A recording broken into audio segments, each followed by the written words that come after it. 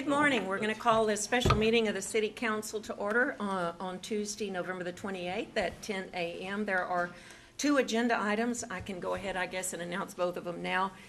One will be, well, let's just do number one, the home occupation regulation. And I don't know who's going to take over with this. Mr. McDaniel will start us out. Yes, Mayor, I'll go ahead and start. So this item has been through the Planning and Zoning Commission, and we have had an issue with our home occupation ordinance for some time in that the municipal court, city attorney found it difficult to enforce because some of the enforcement action is actually implied in the definitions of the ordinance rather than being in the body of the ordinance. So with one exception, staff really views this item as a cleanup more than anything else to enable us to enact what we already have on the books, or enforce what we already have on the books. The one exception is the registering or permitting of home occupations. And so the Planning and Zoning Commission has recommended that that be included. Staff does have some concerns about that in terms of cost, and there's no fee currently associated with it, and just the volume of applications that we might receive given the staff that we have today. So not sure that it'd be terribly a great deal of applications, but that is a concern. So with that, I'm going to go ahead and turn it over to Sabina, who has some slides that she has to review with you, and I know that she sent out some information earlier as well so that you had a chance to look at it. Sabina, I listened to the P&Z meetings where you introduced this, but I had a question, just general question. What was the impetus for this? Was there a complaint that couldn't be enforced, or there are complaints that are not addressed, or I didn't pick that up anywhere? Do you know why this came forward to begin with? Well, the impetus for this was a code enforcement case on Methodist encampment, and I do have code enforcement staff here with me that could cover some of those details if you wish. I'm very familiar. Okay. But in looking at the case and doing the background research and talking with the homeowner from where we were trying to address the complaint, we uncovered through working through legal and preparing the case to get all of the which we need to do to have a lot of the documentation that we need and to get all of the citations in order. That we had an issue because we didn't have actual prohibitions. There are references to the prohibition within the definition, and that's where we started. Okay. And I'll just step you through a little more detail here. So this the discussion has actually been to the Planning and Zoning Commission 6 times. Yes. So in April they started talking, and as I said, with that impetus and looking at the ordinance itself and what can be done, the Planning and Zoning Commission then told the staff go forth and do some research and come back to us, and the staff did that and prepared a first draft and really kind of put anything in there that they found that other cities were doing to give kind of a comprehensive approach, everything but the kitchen sink is what I call it.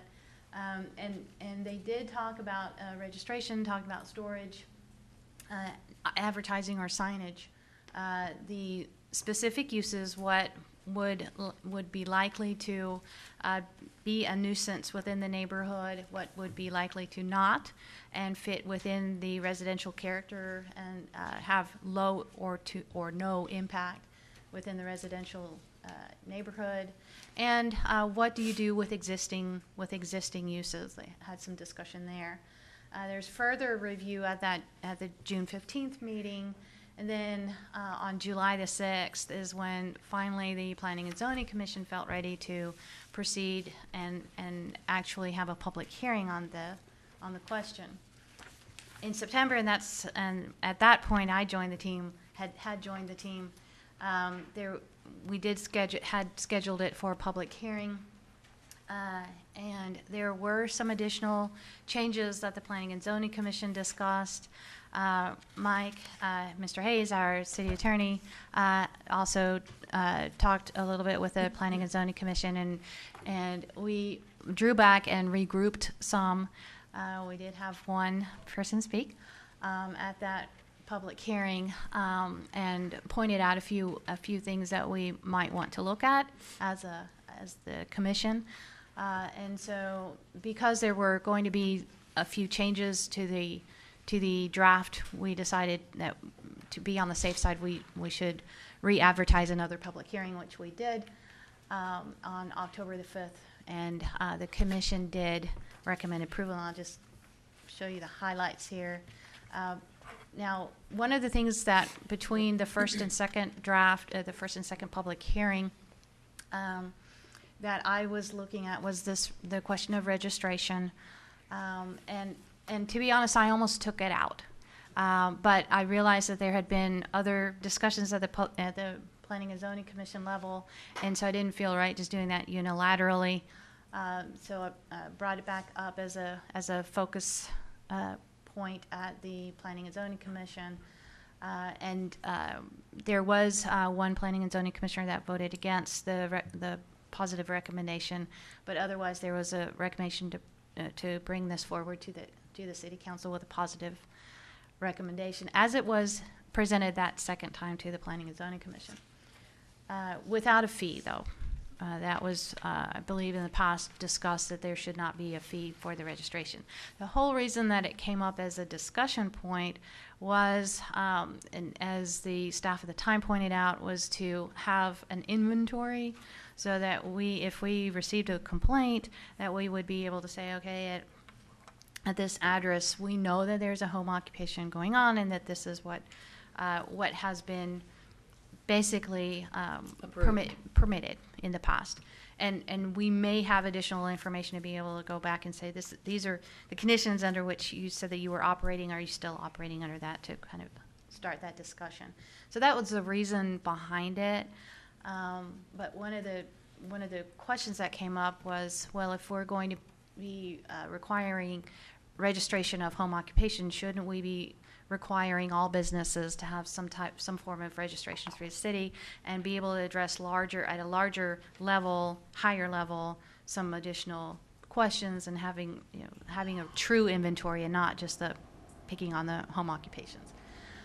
The 25% of living area, I show that as struck out because that was another change between the first and second draft that went to the Planning and Zoning Commission. That being, and the photos that I passed out to you, they won't be on the screen, but the photos that I passed out to you actually went to the Planning and Zoning Commission at that first discussion time in the spring of this year. And you'll see in those photos, with one exception, I believe just one, that they all look like homes. And that is the intent of the ordinance, is to allow these home occupations where you cannot tell from the outside that you have a business going on the inside. Definitely, certainly your professional type of uses.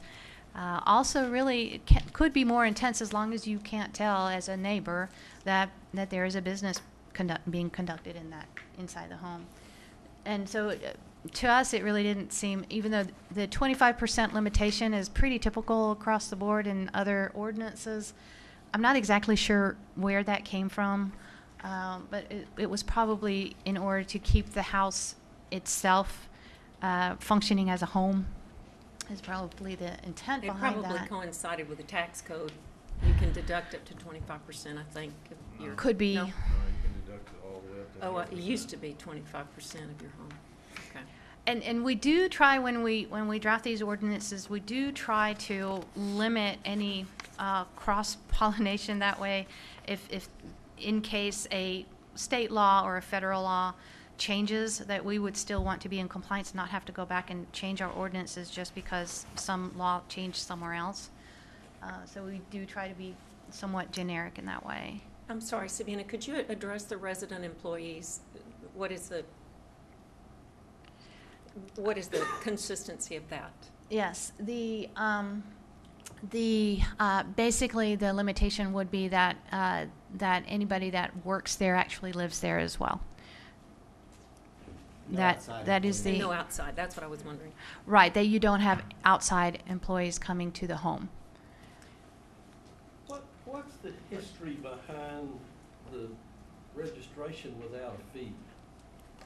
I'm a bit concerned that we may end up in a fair bit of money. Do we have other things that we register or do something similar without a fee? Other than trash haulers, just listening to the meeting, the staffs, who was Danny Batts at the time, was saying that to avoid having to have a KPD, an officer, go out, if you get a call, this was what he explained, if you get a call that somebody's doing something and they don't think, the neighbor doesn't think it's legal, KPD or someone has to go out and investigate, or code enforcement. And the thought was, as I heard it, if you register and it's registered as a legal business at that home, then they can look it up online. When somebody calls in, code enforcement could say, that is a registered legal use at that address, and here, if you want to know, are the parameters for that. Well, that still doesn't explain to me why we do it without a fee. Well, just, I guess, the logistics of it, I didn't hear the argument there. We don't currently do it, so this would be, if we did it, the Planning and Zoning Commission is recommending that we don't charge a fee. So staff does have concerns about just the whole registration process. Well, do we have other things that we do without a similar sort of fee? Not extensively. I mean, you know, some cities Nothing will in do planning. like garage sale permits or, you know, fence permits. Feathered flags. Feathered flags. What is the Okay. process Flag. to register? Flags. Say it again, feathered flags Feathered flags and balloon permits. for a period of time throughout the year. And is there a fee for that? No. No? Okay. What is That's- the process to register? Does the city come and check the property, or?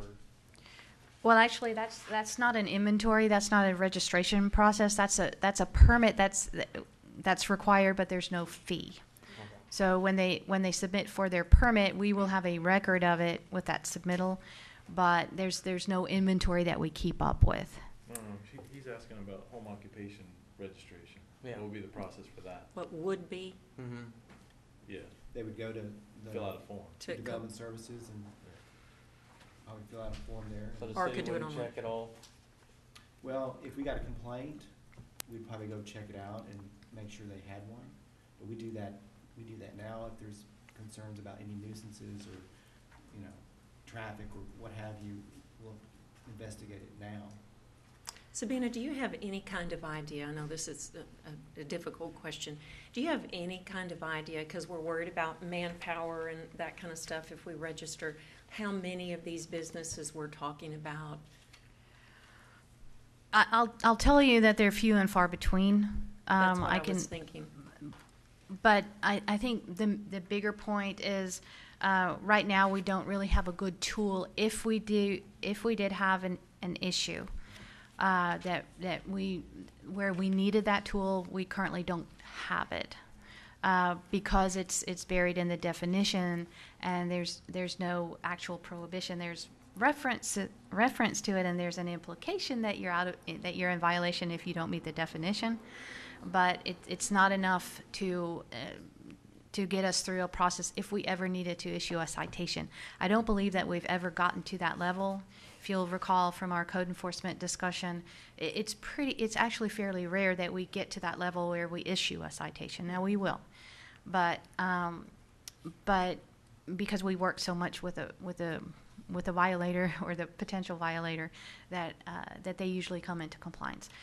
In this instance, if we had to go to that level, it's our understanding that legally we're on really shaky ground, and if somebody really understands that, then other than getting voluntary compliance, we can't get it. We can't go to that level. When you did your research on this for P&Z, before we leave the registration thought, the other communities that you looked at, did they have a registration process? The ones that I've worked in, we did not. You did not. Do you know? of any? I've worked in them where they have special use permits. So go through a whole process each time for X number of years or whatever term set by the Planning and Zoning Commission and Council. The other concern that I have in terms of just enforcement and registration is, in this day and age, lots of people work from home on the computer. You know, everybody can work anywhere. And so I think we have a lot more of this going on than we understand, just like Airbnb or other types of activities in the neighborhoods. When it becomes a problem is when, you know, you have too many deliveries, you've got people coming to your house to provide services to them, or you've got employees coming to your home, and that sort of thing. And then, so I think the way that we would envision it, as we've talked, is it's by right, as long as you adhere to the requirements of the ordinance, that you can't create these nuisances or these problems in the neighborhood. And then if you do, then we've got a mechanism to enforce, prohibit it, basically. So here's the deal, how do you get that information? How do you disseminate that? And obviously, people don't know because they're not required to register. They're working in their house, somebody complains, they get a telephone call or a knock at the door. And so then they're handed the ordinance, and this is what you can and cannot do. Is that the way we envision it working? And they get a warning, and they can correct it, and they have a time period. Sure. That's pretty much the way it works now, and it's not too much different than a code enforcement violation. Mhm. It's by complaint typically, and we would go investigate and try to get voluntary compliance. If not, then we go through a citation process. Right. And unless it's one of the prohibited uses, what we're probably looking at is being very specific to making, if there's one performance standard that they're not meeting, if they have an office, for example, but they're having a lot of deliveries for a week or two, and we get a complaint, we may go out and we will go out and respond to the case. But in the conversation, might find out, well, they just had a week where they're furnishing their office, for example, but that is not going to be the typical day-to-day process at that location. So we might find out that is that one particular issue that they can address very quickly, but not the entire, having to cease and desist the entire use. And you don't address any kind of grandfathering in this? I mean, once it's passed, that's the way it is for everyone, right? I think you had it listed It's in there. on the first. Yes. In the new ordinance, it talks about specifically what's gonna be grandfathered and what won't. Okay.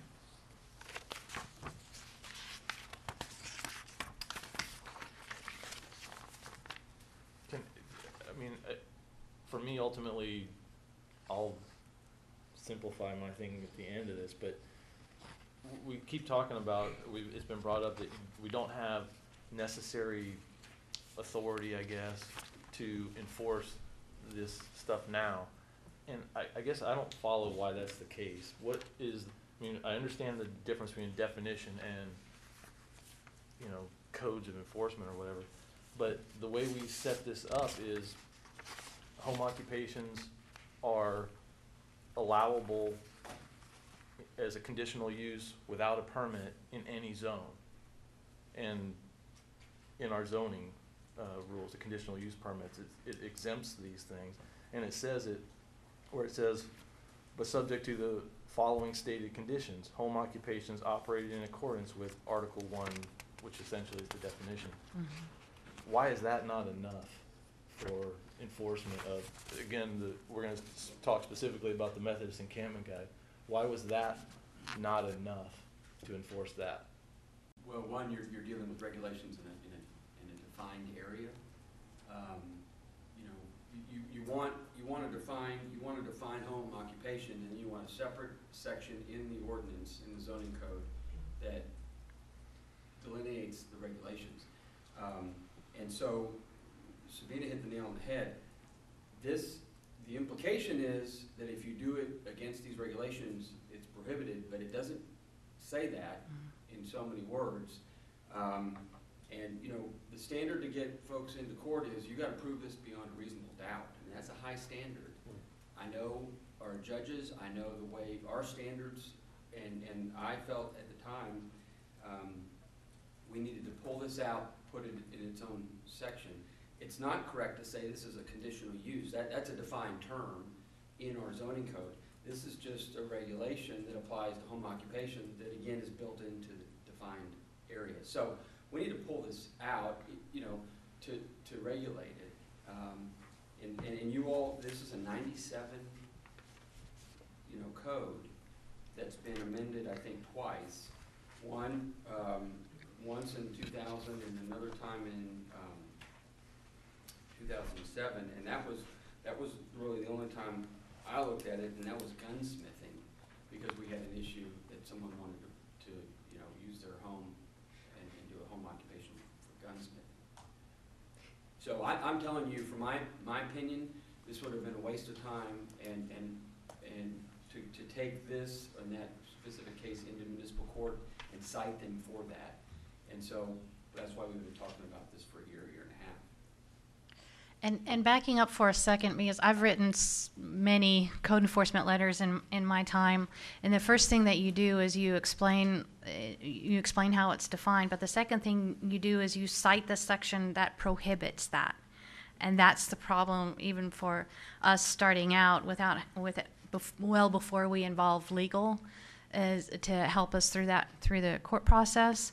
And we do that quite a bit. We don't involve Mr. Hayes' office every time we're looking at. Now, if we get close to having to issue a citation, we'll give them a heads up. But just writing that letter, the warning or the explanation. So if I'm conducting the home occupation, then okay, I don't meet the definition. Well, so what? Okay, but as far as that, you would cite the code. So the code is, in a residential zone, are you allowed to do commercial business? Am I allowed to do a vehicle maintenance business in a residential zone by right in that zone? No, but if Okay, so somebody's would- living there and saying, well, my use is residential, my use is a home, it's my house. But I'm also operating a car repair shop out of it. And so it's allowable, then you're saying?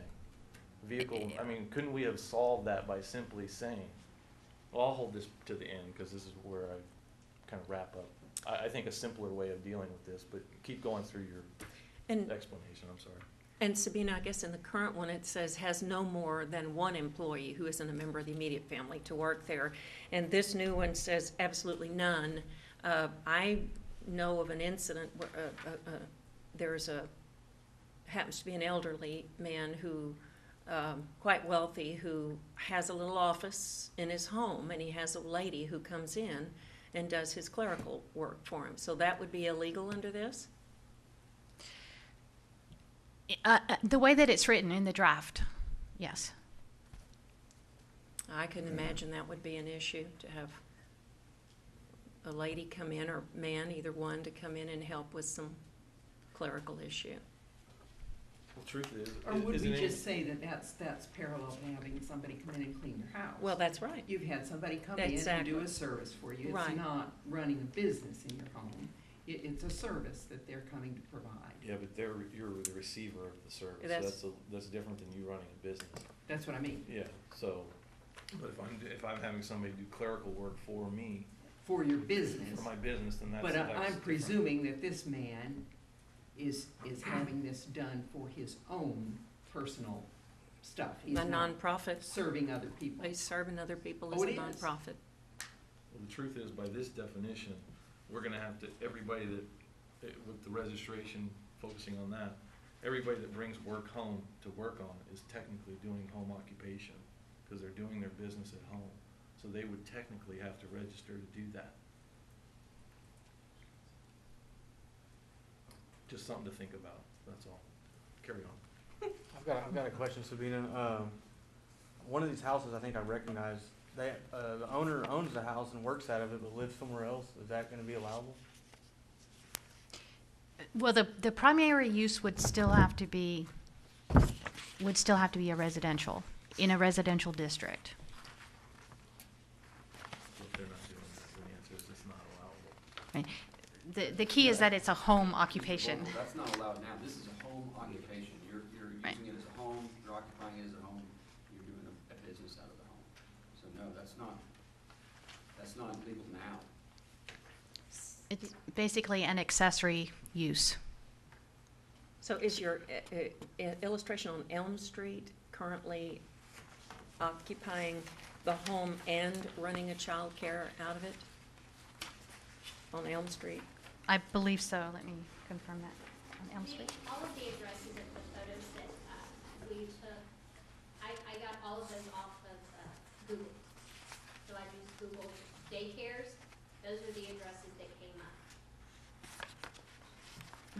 But yes, they would have to also be living there. So the operator must be living there.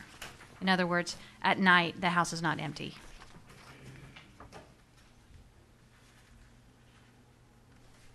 So one by one, the body and beauty needs, you're selling, that's a business, that's a retail or wholesale?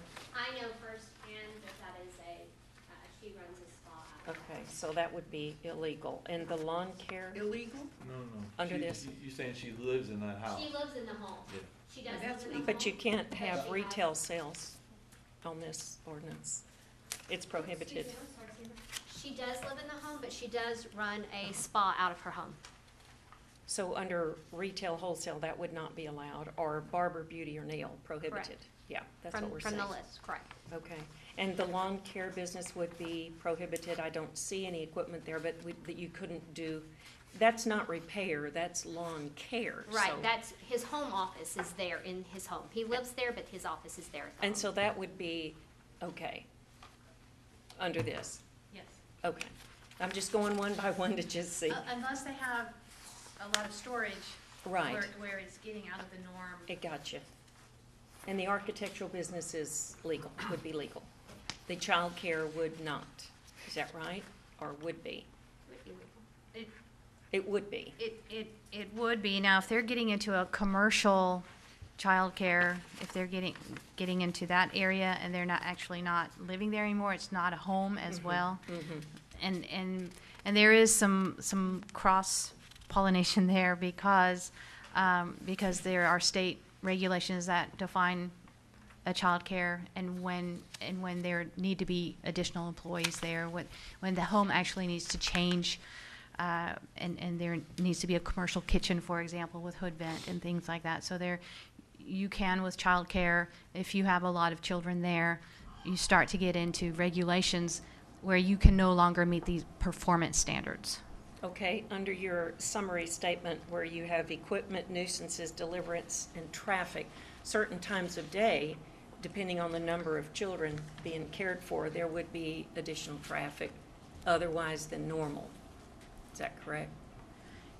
Yes, and that was one of the discussion items at the Planning and Zoning Commission level, which was at some point some of these regulations do become a matter of interpretation. And may need to have further discussion and a lot of documentation on how we reached that decision that this level of traffic, and would probably involve engineering and making sure that that whatever analysis we have conducted, that it's reasonable, that they really have gone above and beyond the what is a reasonable expectation for traffic on that street. We don't have a number right now that is an absolute standard attached to that. What we're looking at here, this document, Selena, is current. Yes. What was at your place? Yes. And do we have a copy of the proposed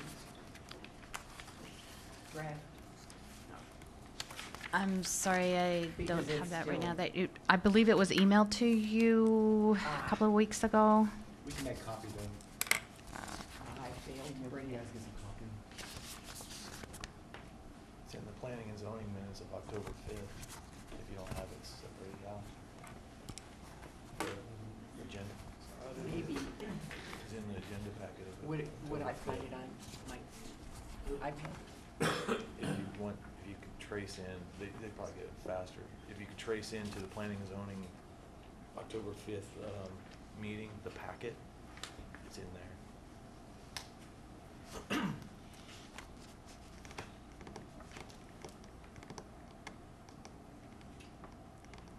If I could print off my thing, I could do it. Yeah.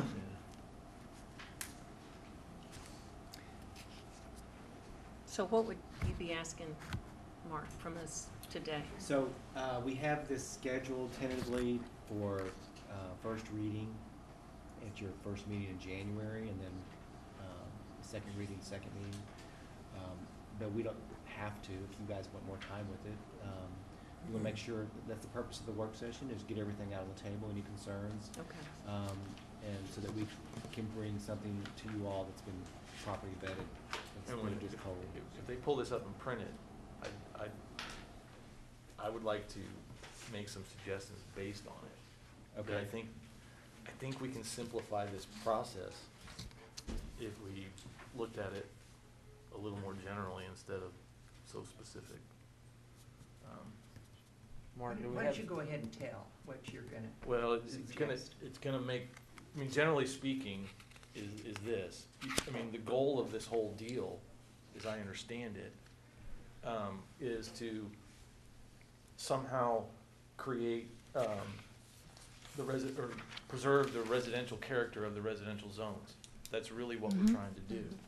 And so, if that's the goal, then just kind of keep our eye on the ball, and it really should be as simple as any otherwise legal activity. So we're not saying you can like do illegal, but any legal activity done completely within the confines of the property that are not perceptible from the outside the property, sight, sound, smell, I mean, basically, should not be a concern to the city. So if whatever they're doing is not affecting the outside, we shouldn't concern ourselves with it. Right? I mean, we can't enforce it anyways, I so, think that's- so then that's- generally that's speaking, that would be the general, right? goal. And so, instead of doing these, focusing on home occupations, when you see what they bring out, it'll make more sense, but, just take the regulations that we are putting under home occupations and apply them to the residential zone. Say we prohibit this activity in a residential zone. For instance, one of the things that we're gonna talk about specifically aimed at home occupations is outside storage, okay? So rather than making that a requirement that I'm only prohibited from doing it if I've got a home occupation, I should be prohibited from doing it in a residential zone, period. Because outside storage is what is detracting from the residential character of that zone. As we're doing it now, we're gonna prohibit outside storage if the guy has a home occupation. But as just a resident, we're not prohibiting. It is, isn't it, code enforcement? Isn't it already? Well, if it is, then we Some don't, of it then it's is. Some of it. redundant to be putting it under. That's home right. If it's occupation. considered junk or, Oh, okay, but or trash. the point is, we don't need to add complication to our codes If because it's we already can there. already enforce that as being illegal in the zone, right? if it's considered junk or trash. okay, but the point- I don't believe. But that's my point.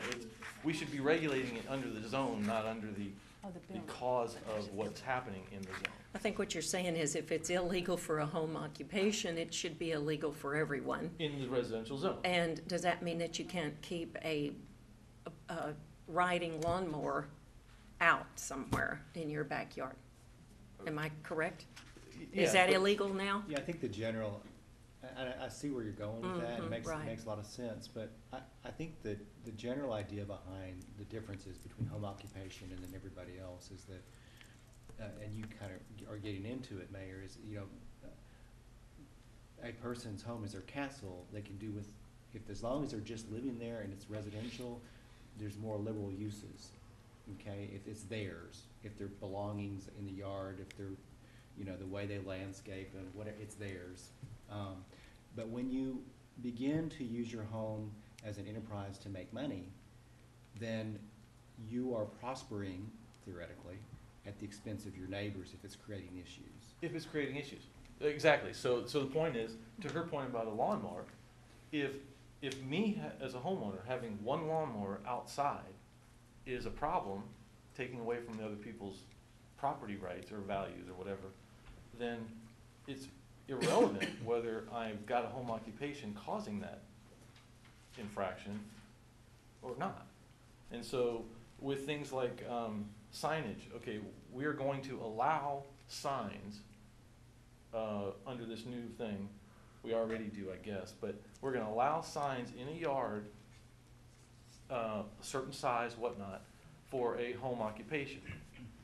But putting an advertisement of any kind, even if it just says my business, detracts from the residential nature, character of this zone. So why are we allowing a sign?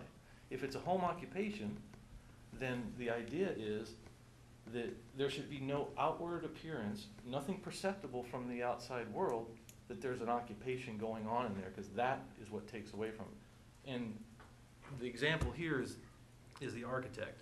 He doesn't need a sign because any business he's doing architecturally, it's not like an advertisement. I'm not driving around looking for an architect by the sign in his yard. So it's not going to take away from his livelihood to just say, we don't want signs in the residential zones that are commercial signs.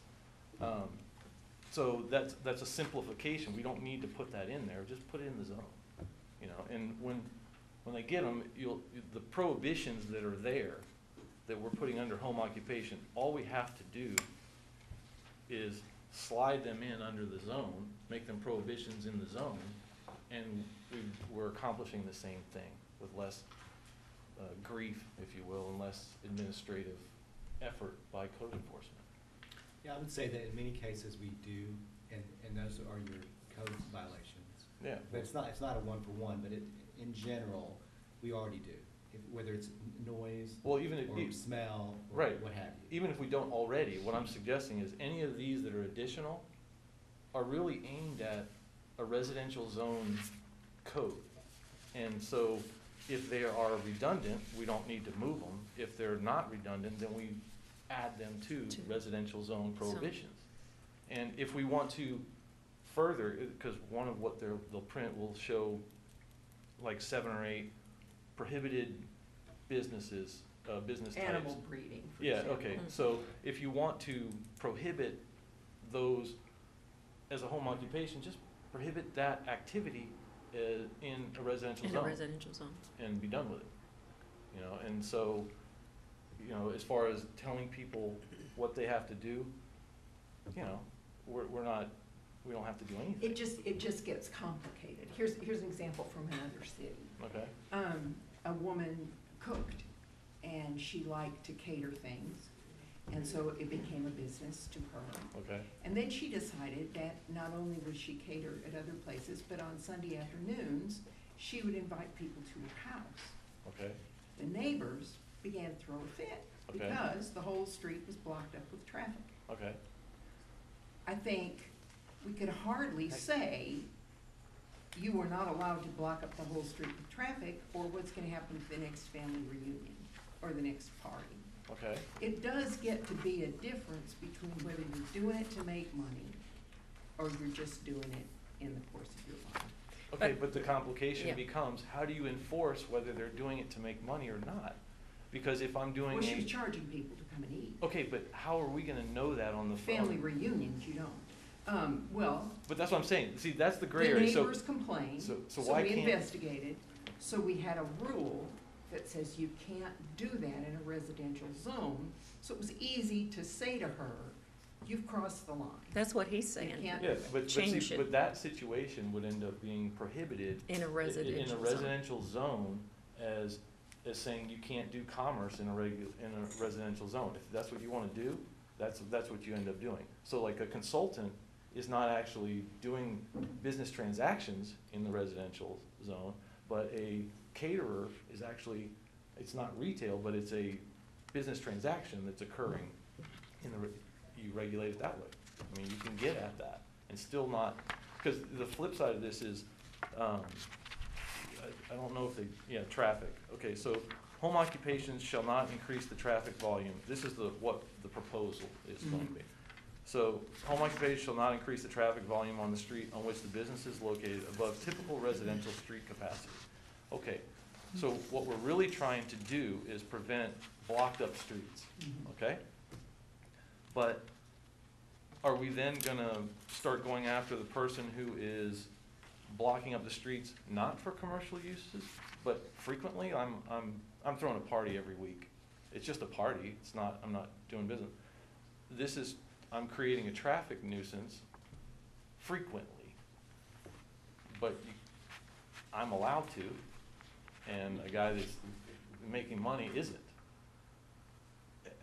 That's the kind There's of a number of Bible studies that do that too, in yeah. I neighborhoods mean, weekly. there's legitimate things that go on that we don't want to regulate, or we don't want to prohibit, but we do actually want to regulate. Noise is another one.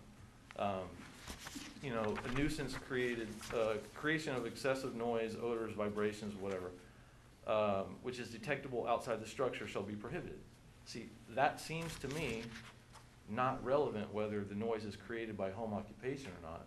That's the residential character that is being affected. So that would be something that we try and enforce under the residential zone and not tied to home occupation. Well, I do think it gets dicey though. So under nuisances, so for example, the idea of odors and fumes, if it's my home and my family comes over at least once a month and we barbecue, there's lots of smoke. Right, no, you're talking about validity of the actual nuisance prohibition, okay, but that's still not relevant to whether it's a home occupation or not, because I'm gonna be your neighbor, and whether you're running a home occupation or not, if you're cooking some god-awful food out there, and I don't like it, I don't care if you're running a business, I just want the smell gone. So is the city able to enforce that, whether you've got a home occupation or not? Probably not. So we shouldn't even try it under home occupation because it makes no sense. But some of these just, like I say, I think we're complicating it by trying to make this narrow thing that creates a situation of residential zones where it's, if I don't tell you that I'm doing a home occupation, then I'm able, or if I'm not doing a home occupation, then I'm able to do some of these things, clearly detracting from the residential character. But if I register a home occupation, I'm not. That doesn't make sense. So Sabina, how many of these things, for instance, on page 8, would be prohibited in a residential zone, period? Like you said, the odor, the noise, the traffic, are those things already? Well, we've got really two things that we're proposing here, and one is the list of prohibited uses and list of permitted uses, but the second thing are those performance standards, and I think those. So if you can address if you have a home occupation and it is not on this use list, so it's a permitted home occupation. And it's just one of these standards. Say you have 5 lawnmowers out there.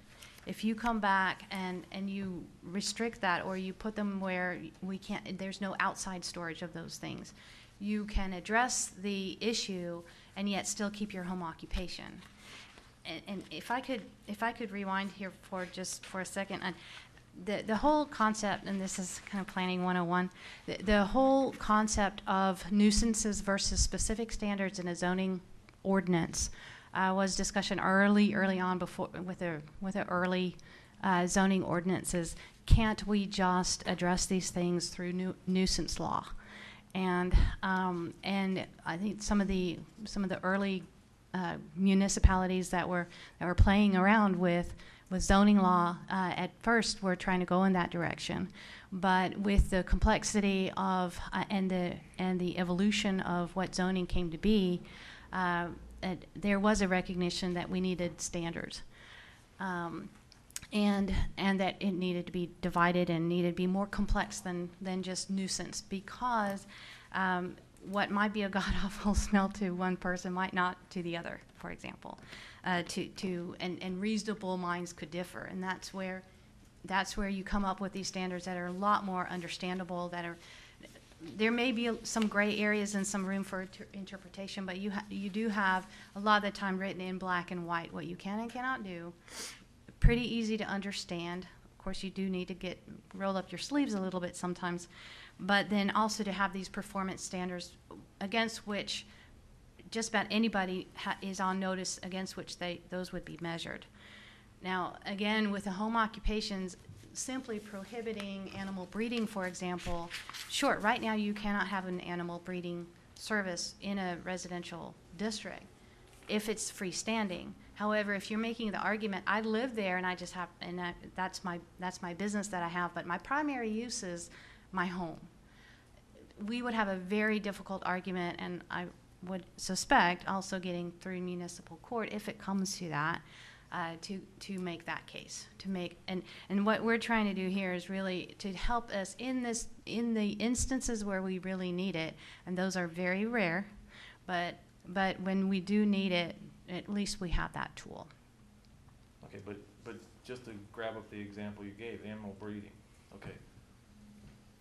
We're gonna prohibit it here, and I guess what you're trying to say is that if it's listed as a home occupation, if we define it as a home occupation, then we can prohibit it.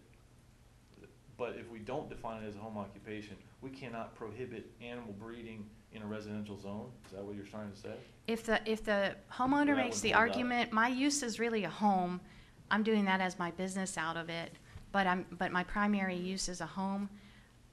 Okay, From a code enforcement standpoint, I would have a very difficult time making that case. And then the next question I would ask would be, again, back to the original, if they're doing animal breeding within the confines of their home, then why do we care?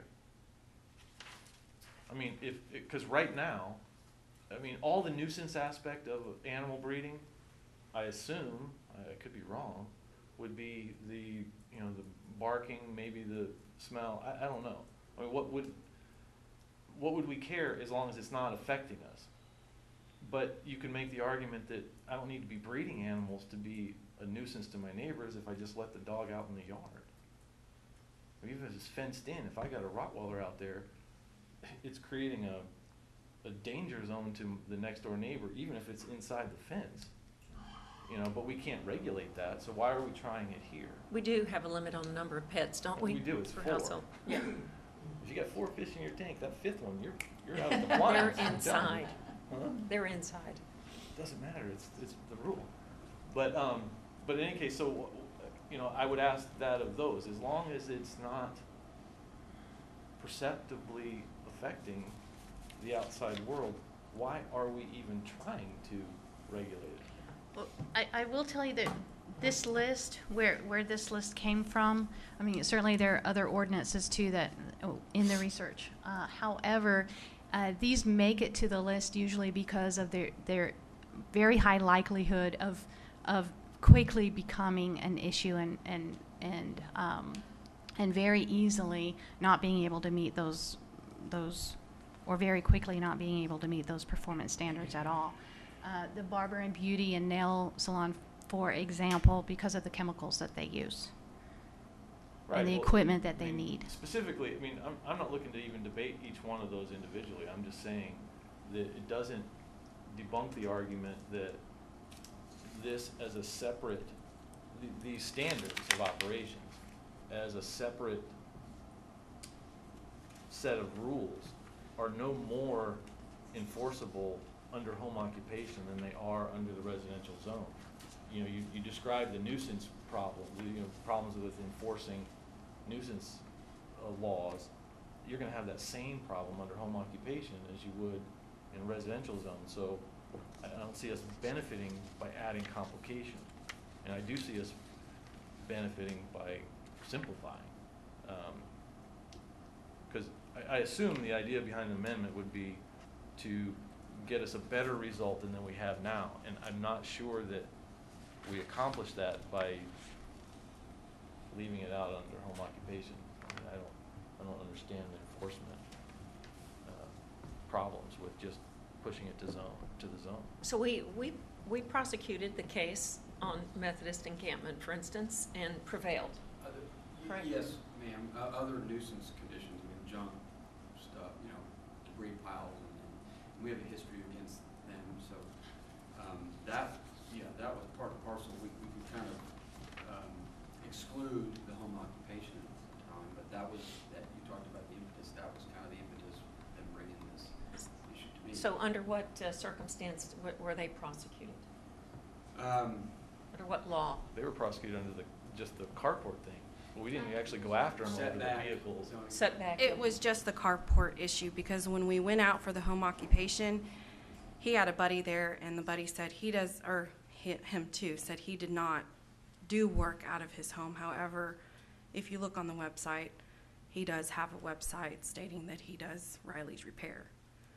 But we could not prove that he was actually selling or doing repairs for somebody else. So the trailers that are now in the yard, they're also a code He violation? says that they're his. But they're a code violation, right? Because Right. they're in the grass. Okay, so let's fast forward. So we've got this same citizen doing the same activity, and we create a situation where you have to register your home occupations. So, and that's supposedly gonna get us enforcement on him. So he just says, I'm not gonna register because I'm not a home occupation. We are still stuck not being able to do anything, right? It's his interpretation whether it's a home occupation or not, right? Or no? Well, no, not necessarily. Through their office, I mean, it's just like a police officer collecting evidence. We Yeah. would, you know, in this case, and I don't know all the specifics, we would go to that website. So he takes the website down and we're stuck again, right?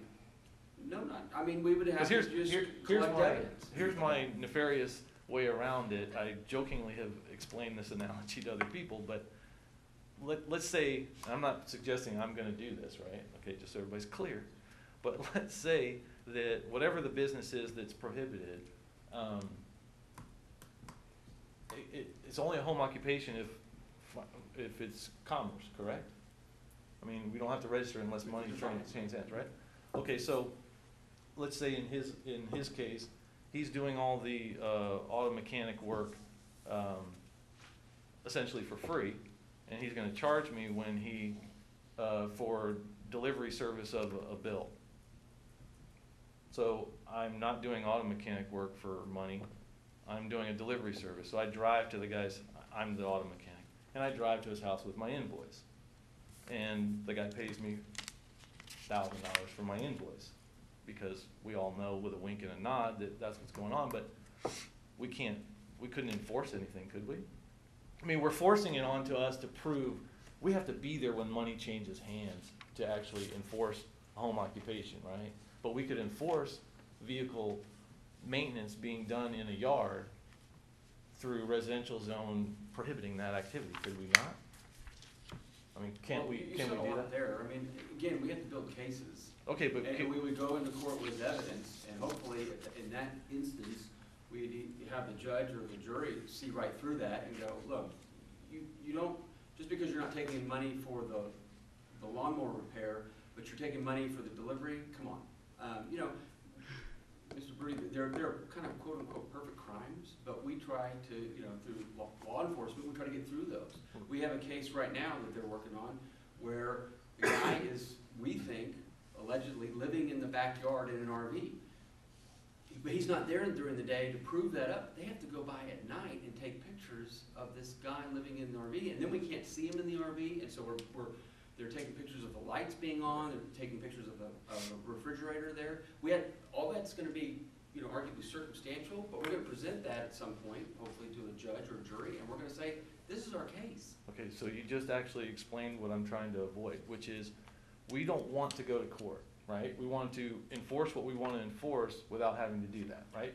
Let me just say, now's a good time for me to say, I don't know, you know, I'm providing legal services to counsel. And so my point here is, when this came up, I haven't gone through this word by word because I've been waiting for you all to figure out, Right. you know, what do you want to do this? But you're absolutely right. What you're getting at is we want a law that everyone can understand. Right. So, Because 99.9% of us are gonna understand that and go, okay, so So if I've got a home occupation, these are the parameters with which I can do a home occupation. It's the 0.1% that we can say, well, we've got very clear standards, and here's what you're violating, and then and if they don't come into compliance, then we can cite and go into court, and I can prove that up, you know, beyond a reasonable doubt. Right, so the reasonable doubt goes away if we stay focused on the ball, which is perceptible variance from residential character. So are we able to, this is, I guess, this is a legal question, are we able to enforce a code that prohibits vehicle maintenance out on my driveway or in my garage with the door open? Are we able to actually enforce a code in a residential zone saying we prohibit that activity, the visible activity? Are we able to do that? Are we able to write a code that prohibits that? Vehicle maintenance? Yes. I think we could define that. Okay, so As then, a zoning. right, so that's my point. So to me, all of these should be aimed at specific codes, so we don't have to go investigate a website, because we don't want to try and do that. We just really want to prevent him from doing the visible thing that's affecting the residential character. My argument with that, George, is that you still get into the complication of distinguishing between me changing my oil on my driveway every No. 5,000 miles. I don't, and here's why. And somebody doing it all day, every day. Yeah. Those are different. One changes the residential character of my neighborhood. I would argue that my changing my oil, well, that's gonna be once every several months, does not change the residential character of the neighborhood. So somebody's gonna have to get in there and define No, they won't. to what extent. Here's why. Just talk practically in terms of those. Okay, we're not trying to stop the shade tree mechanic. Okay, Mhm. but the scenario would be changing oil. That's going to take me an hour, maybe 2, to do. I'm going to do it once every few months. Maybe I start doing it, and they call code enforcement. Code enforcement comes out, or maybe my neighbor sees me do it and doesn't do anything about it.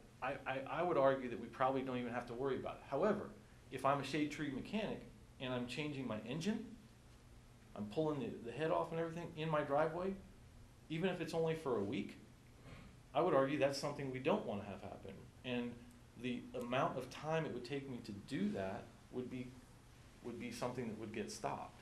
And so I don't think we even have to worry about those details. But bigger than that, worrying about those details are not complicating this. Still, we're better off moving these out of home occupation and into residential zone, because there's still going to be holes through that, but there's less holes than we are if we leave it in. Could we do this with, I think, all this in mind? Because Mr. Hayes said that he hadn't really spent a lot of time, because I understand we don't know if this is something we want to pursue or not. I think it's absolutely necessary that we do something that has teeth to prohibit retail sales and some of these things as an occupation in a residential neighborhood. I was just reading on the Connect News thing, there's something called a residential neighborhood conservation committee that was formed in a community for this very reason. We have a lot of other things for our subcommittee to look at on neighborhoods, renters policies, this kind of thing. So I think it's necessary to look at how do we best restrict and preserve the character, as you said, and that's a good term, of the neighborhood. It's important. And how can we best and most simply do it? So this would be my hopes that Mr. Hayes could do. Yes, I would hope that we could come together on saying, if they're doing something for a trade that's a nuisance, we need to look at the best way, whether it's the zoning code, whether it's this vehicle. We need to have you analyze that, Mr. Hayes, and say, this is the most effective way to do it. Some of these things are gonna, I think, always be subjective. Traffic, how do we know if something increases the traffic? I had a neighbor who received a personal products delivery for her home every other day. She doesn't live there anymore. It was a UPS truck. Didn't bother me too much. They were there a few minutes and gone. I don't know what she was doing with it. You know, I don't know if she was reselling it. Maybe she was Mary Kay. What happens to the Mary Kay people? You know, who have studios where they keep products and that sort of thing, and it's all neat and nice. So, you know, I think we need to look at what's our best way to keep neighborhoods preserved, safety. I think you simplified it, Sabina. I don't know the answer to that. I think that's something Mr. Hayes has to bring to us. Do we do it this way, or do we do it in the zoning, in the residential zoning? Well, unless I'm hearing a consensus about doing something different, this is the way that we would approach it, is through a home occupation. And I think it's because of the issue of, again, as I said earlier, a person's home is their castle. They can do what they want there, and it's, even if they're changing an engine for a full week, it's their place. Sure. And they do it all over town now. Right. But when it becomes a business, that's quite different. So we would still approach it as a home occupation, certainly tighten it up, as Mike has suggested and you have and others. But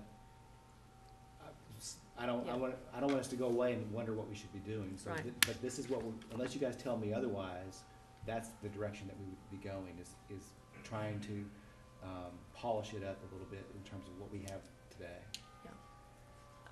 I think it both accomplishes the purpose, but people need to know you can't run a business in a residence. It's gonna make a nuisance for somebody else, plain and simple. I don't see why you couldn't have a lady or a man or a young person, student, come into your home and do some clerical work with one vehicle. I don't understand why that's an issue. That may be something we look at collectively.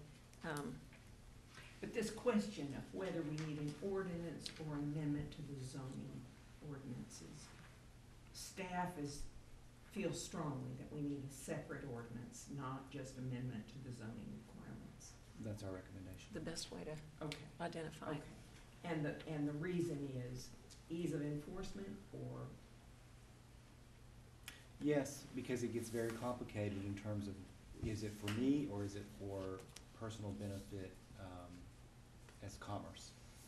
And if we just go straight with the zoning and it's for me, you know, I'm gonna have a hard time sending anybody out trying to enforce somebody barbecuing once a week. We wouldn't do that on that, though. That's the thing. That's not something that we're gonna enforce whether it's home occupation or not. That's the point. There's really, on these standards of operation, there's really only 3 or 4 that you actually or can even enforce under home occupation.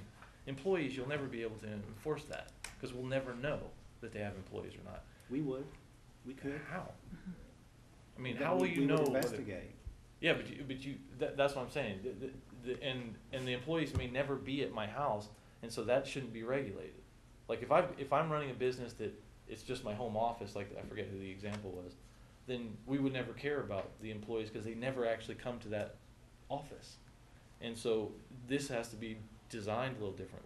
Well, Storage, all I'm saying is that moving these to doing it under zoning actually is easier to enforce, and you get to enforce just as much, if not more, than you're doing right now, and you retain the character of the residents. Yeah, respectfully, I think that it would be more difficult because we've got then staff trying to make calls about, gosh, you know, this is not a business, but I got to complain, and they're really just, it's gray area, lots of gray area. Well, why would there be a gray area? 'Cause I call up and I say, hey, they got some outside storage over here next door to me. You don't care whether they're home occupation. You know that's something to cite. What do you define as outside storage? Well, that's defined under the same, that problem is defined, is the same problem whether it's home occupation or not. It's still outside storage. And so you have to define that specifically, whether it's under home occupation or simply under the zone. So Okay. that problem is George, not. but No, what if we get real simple? And we say, the council's job is to set policy. Our policy is that residential character of neighborhoods will be maintained. That's what we want to do. Mr. Manager, do it. Then the manager comes to us and says, here's how I recommend we do it. Why would we say, no, do it a Okay. different way? All right. Our job is to say, here's what we want, here's the goal, go do it, and when he says, this is how I wanna do it, okay. Okay, because this particular one has got two parts to it. One is the first part, which is we want to be able to regulate the zones, you know, we're trying to maintain the residential character. The other is, because the next step, if this is more complicated, which I'm pretty sure that it is, if this is more complicated, the next thing that's gonna come along is they're gonna go, we don't have enough manpower in code enforcement to enforce this more complicated code. And that's something that we as council are gonna end up having to make the decision down the line. So if right now, we could short circuit that question. Let's wait and see if that evolves, because really they think Okay, well, see, it's that's, gonna make their job easier and less time consuming. Let's give that a chance to play out, since they're the ones who are doing it. Let's, you know, in my kitchen, I say, if I ask you to peel potatoes, you use a peeler or you use a knife, that's your choice. I just want the potatoes peeled. yeah. Why would I care how they do it if it gets done? And then if they come and tell me, oh, but we gotta buy a $50 potato peeler, then I say, uh-oh, no, you just do it with a knife. Yeah, it's not actually, it's not micromanaging. This is actually, what I'm attempting to do is manage. I didn't use that. No, I know, I did. And what I'm saying is that rather than wait and see, I'm taking to use the code enforcement's word, a proactive approach to handling a situation. So bottom line, your concern is budget, is that this is gonna take more people. No, actually, bottom line is I was just trying to move myself up. It's all right. Is efficiency and efficiency in codes. And I think this is both redundant, inefficient, and more complicated than it has to be. And to everybody's original thing, we talk about sign orders, we talk about these, the complications in our codes are ridiculously large, and this is an opportunity for us to, rather than explode them, we can shrink them and accomplish the same goal. So I would say it's efficiency, not budget.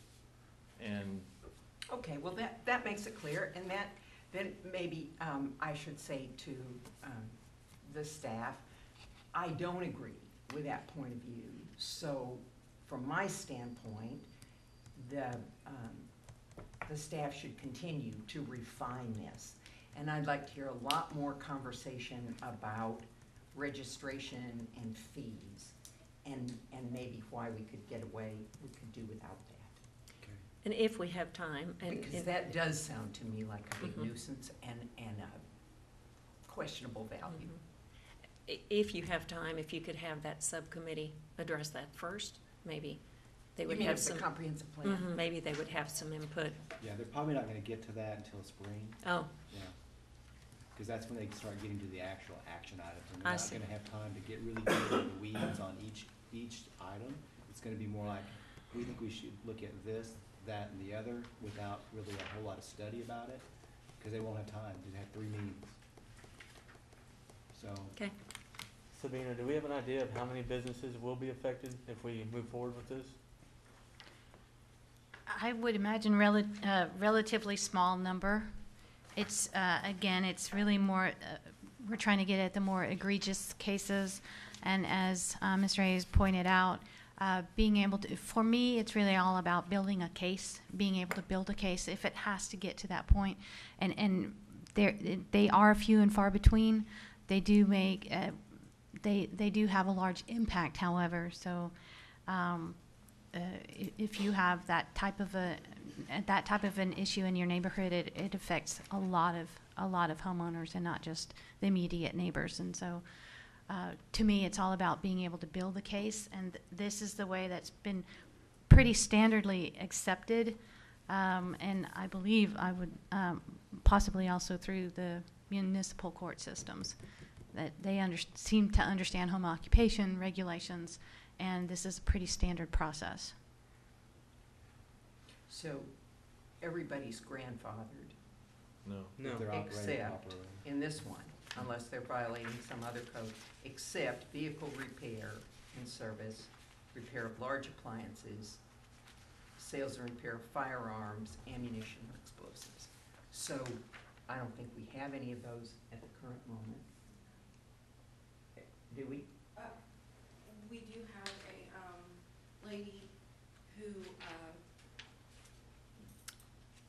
has dogs and she, what's the word? Not breeds.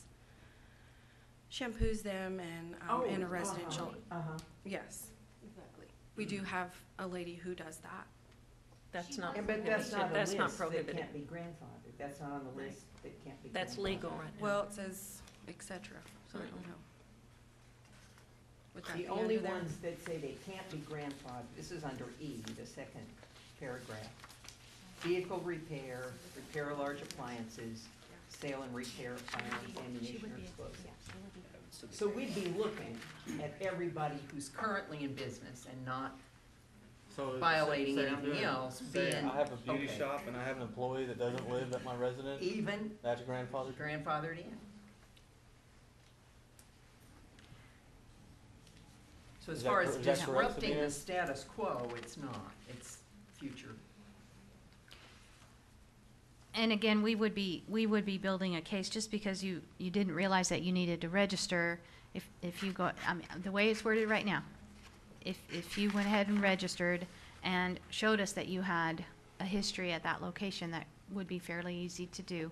Then we could establish and have that be part of that, part of the inventory, that this was grandfathered as well. Mayor, we've got a full presentation. I understand. following this, Yeah, if there's Yes, no fine. further questions, I'd like to take about a 5-minute break. I Sure. need myself. So is that all right with council? At 11:12, we'll take about a 5-minute break. 11:15, and we'll go on with item number 2, which is review, discuss, and provide direction regarding City of Kerrville traffic engineering study. So Mayor and Council, we have the study back. We had sent that to you, I think it was last week. There's another draft at your places. And then we also have a presentation that really tracks with the study, giving some recommendations on multiple intersections that you all have identified, typically through one-on-one conversations, that we need to take a look at this intersection or that intersection. In some cases, it's been the public that's brought them up, particularly the ones on Schreiner. So we have our engineering consultants here today to walk you through each of these. We are in a workshop environment because we just really want some general direction on how to proceed on these. I'll say on the outset that, we don't have any money budgeted for a lot of this. If it's small enough, we can do it in-house, like some striping and so forth. So when you see some recommendations about curbing and this and that and the other, some of it we could do, some of it may be a budget item for the next year, or maybe we just do striping initially and see how it works first. So they'll walk through that, and then we'll be glad to take any questions. So- Are the estimates that we're gonna see, the dollar amounts, based on that decision already being made, that this is something we would do in-house, and that's how we got the estimate? You get a little bit of both. Okay. They're all very right. rough estimates, and some are actual medians and curbs, and some are striping, so they'll have to kind of talk through a little bit of Okay. that. Okay, Jess? Well, good morning, Mayor and Council. Thank you for having us here today. My name is Jess Swaim. I'm Vice President of 6S Engineering. I'm the prime consultant, and I've brought with me today Angel Gonzalez, who's a sub-consultant with GKW Engineering. We've both been in the profession quite a while now, about 17 years, and Angel's 19 or 20. We've been working together for a long time. I'm a general agricultural, civil, environmental engineer. Angel does a lot of civil as well. He's also a specialist in traffic engineering, and I've brought him on board to aid and lend support in this project. And in this project, our purpose was to study 8 primary intersections here in Kerrville. And with that, we had traffic data collection, different evaluations that we performed. We prepared some recommendations and some exhibits. I know that you've got a hold of the report there, and as we work through that. I'm going to go ahead and turn the time over. Oh, let's see. There we go. Skip the slide. These are the existing locations that we looked at: Schreiner and Hayes, and Schreiner and Clay, Water and Clay, Water at Earl Garrett, Water at G, and then the RIVERHILL corridor, which there were 3 primary intersections there. So I'll go ahead and turn the time over to Angel now as we get into some of the acronyms and special wording in the report and for our presentation. Mr. McDaniel, just clerical, it's okay that we have two council members that would be affected by decisions today, is that okay? Yeah. Mr. Hayes? I mean, in terms of a conflict of interest? Yeah.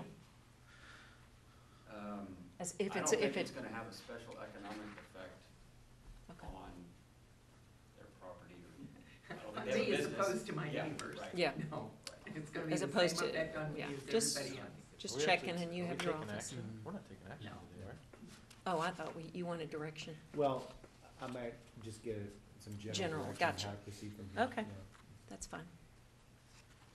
Well, good morning, everyone. When it comes to the acronyms, basically I'm going to go through the three main ones that we use frequently on the report.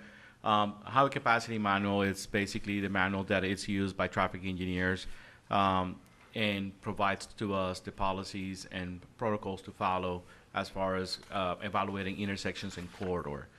The level of service that comes from the Highway Capacity Manual, and it's basically how you will grade an intersection from level service A to level service F, A being the best possible way that you can operate at an intersection with free flow, and F when you really have some heavy congestion at the intersection with high control delay. Control delay basically is the amount of seconds, the average seconds that a vehicle it's at the intersection approach waiting to be able to clear that intersection. So just when you read the report and you see control delay, that's what we're looking at. Synchro model, it's basically a simulation software that it's used in our profession, and it also worked with the Highway Capacity Manual. So this basically facilitates to us the process of analyzing the intersection by using a micro simulation model. This also helps us out to evaluate alternative and be able to get forecast level of service at those locations as well. So that said, we'll start with SCHREINER. And one of the things that we noticed is when we got this assignment, we basically noticed that we're looking at three different corridors. We're looking at SCHREINER corridor, water corridor, and the RIVERHILL. So we a little bit expanded our scope after we started looking at the intersections, because what we did notice is that when it comes to level of service, the operation of the actual intersection, we were getting good level of service, A, B, for the majority, and C. C is the worst that is acceptable, or not so bad, but basically is the one that is acceptable during your peak time, because it's when you have the highest volume of traffic at a location. After peak time, in your off-peak, intersections tend to function between A and B in this area, basically. So with that in mind, we look at SCHREINER at Hayes, and when we did this, we look at the existing condition of it. We realized that we have a four-lane roadway on SCHREINER, 2 lane on each approach, and we have 1 lane on each approach of Hayes. Based on turning movement counts and our analysis, the intersection operates at a level service A for all of the peak times that we studied. We studied the AM peak time, the midday from 11 to 1, and PM from 4 to 6 PM. The AM was from 7 to 9 performed. Can we ask then why there were 12 crashes there? That's the other component that we did, Mayor. We first look at the intersection on operation analysis, looking how it operates. After we did that, we then decided to look a little bit more in depth in the crash analysis. What we felt is, okay, if they're asking us to look at this intersection is because there's something going on in here. It's not a level of service. It's not an operation issue. So we end up looking at a statewide crash data report that the state does have. These are crashes that have been reported in the areas. There is a possibility that the crash numbers could be a little bit higher if they have not been reported yet. And in this particular intersection, like SCHREINER and Hayes, there's a traffic signal. Do we know, because the accident count was high, when did we put that traffic signal in? Because were the accidents prior to the traffic signal? It's the last 4 years, it's. Oh, well, it's 12 through 12 16. to 16. But do we know when the light? Really? So maybe, I don't know. The data of accident, Yeah, maybe longer. Anyways, okay. okay, yes, in the data of accident, we just went back as far as 5 years only. Yeah. So when we look at the crash data, we did notice that the majority of those accidents that were occurring, they were rear end accidents off of Schreiner. This means that more than likely a vehicle is trying to turn left while somebody else on that same lane wants to go through.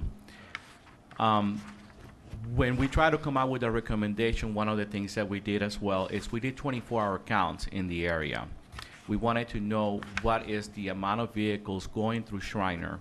And the reason of this is because in what we had in mind is to recommend what we call a road diet, reduce the number of lane of your corridor so we can provide a continuous left turn lane. What it will do is take away that movement from the through movement. But if I'm going to do this, I need to make sure that the number of vehicles per day does not exceed a certain amount, in this case 12,000.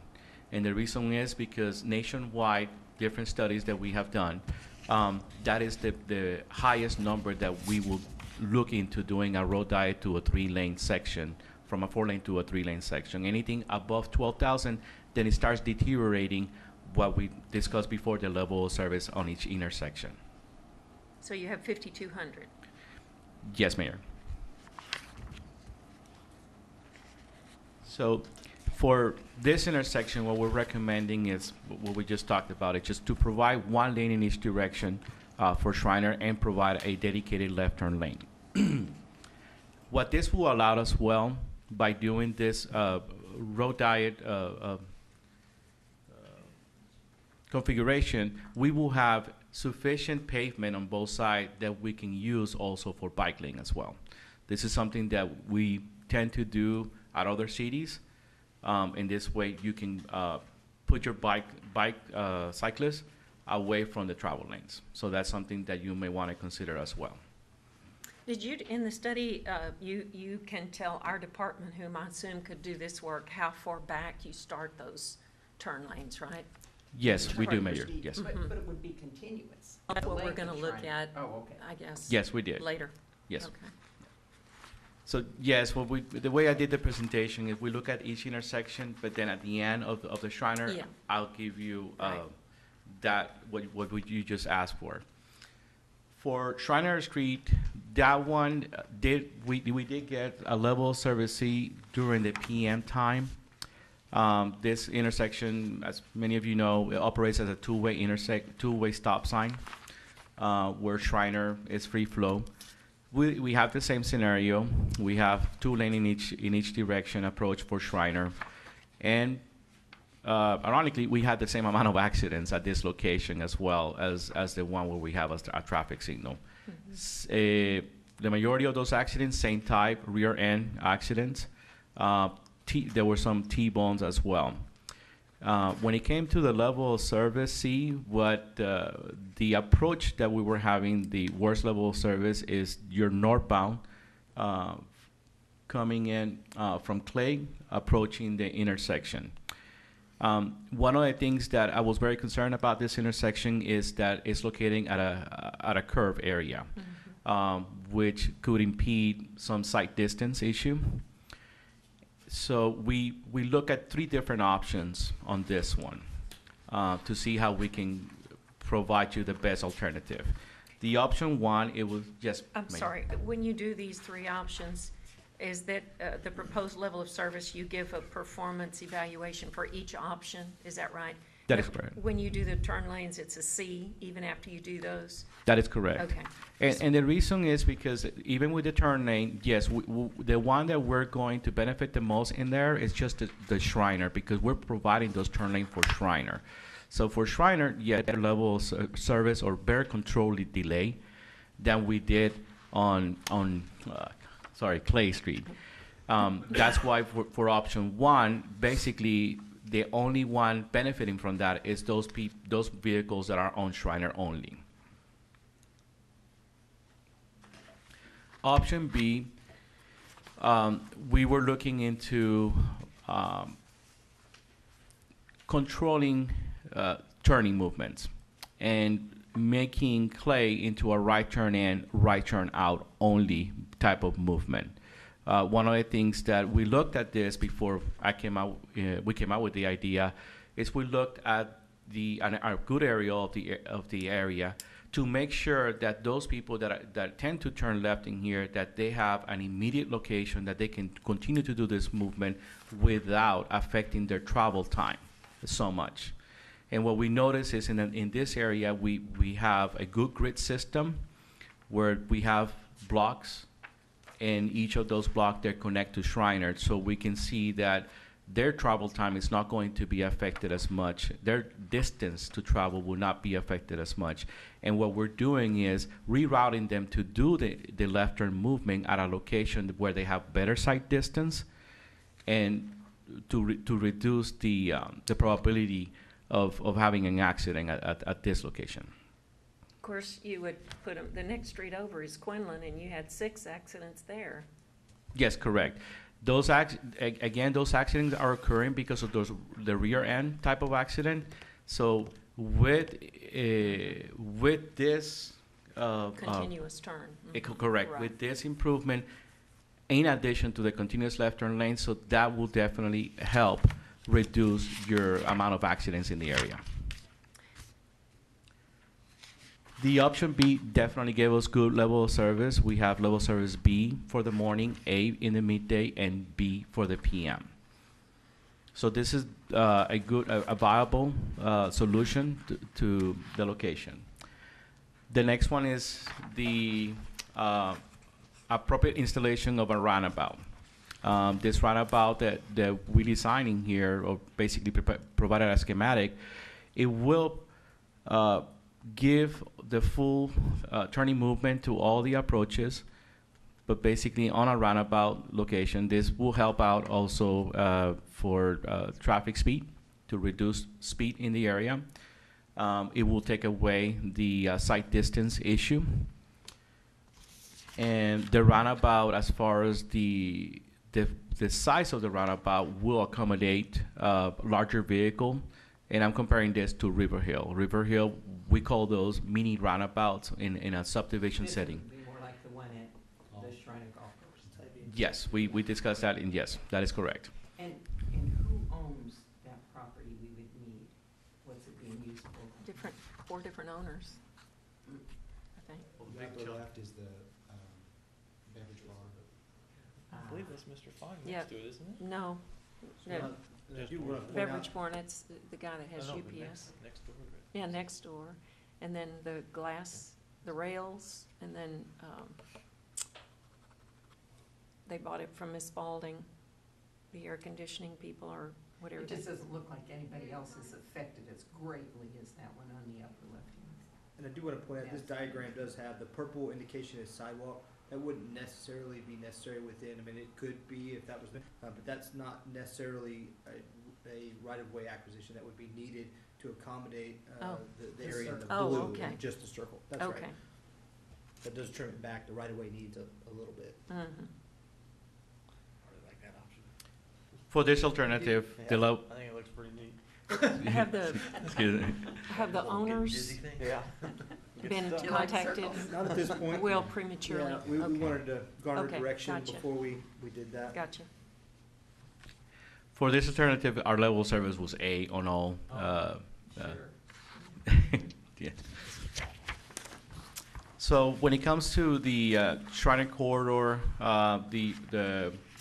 what we're proposing as far as the restriping as a 3-lane, we're providing you here the limits, and we're giving you the limits from Francisco Lemos to all the way to Washington Street. This basically goes through the Sidney Baker intersection. Am I right? Yeah. Yes. Why did you put resurfacing in there? Resurfacing is typically recommended, so basically it's to provide a new canvas so we can do the new striping and people don't get confused, because when you try to take out the old striping, it always leaves a mark. So what we tend to do is we do a microsurfacing treatment, and Jess is an expert when it comes to that. And then after that, then we provide the new striping. It's not a full repavement. It would just be taking off the very top layer to make sure that we don't have confusion Over with the old striping. stripes. Yes, ma'am. Do we have any of that on our resurfacing plan? That would be Street similar plan. to our slurry seal, so we would have to incorporate that into the maintenance plan. So we'd have to maybe Shriner's replace not up part of for that. slurry seal anytime soon. We done some of it? Hayes, Mhm. Rodriguez, and Some, We did some of it. See, that's what I'm asking. We've already done some at Shriner, yeah, and there's parts of it that are not striped or barely striped. so we wouldn't We'd have to worry about evaluate that. it across that corridor and see the condition of the current striping. That's assuming all of that is done outside, none of that in-house, that price, that estimate.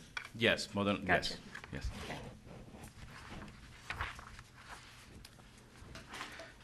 After Shriner, we move on to Water Street Corridor, and we started with water and clay.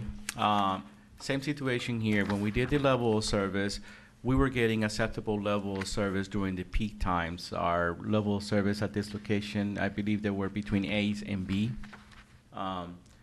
But what we did is we looked at it, and what we realized that the main issue in here is a site distance issue. We look at crash analysis in here, and somehow there's only 2 that have been registered. I'm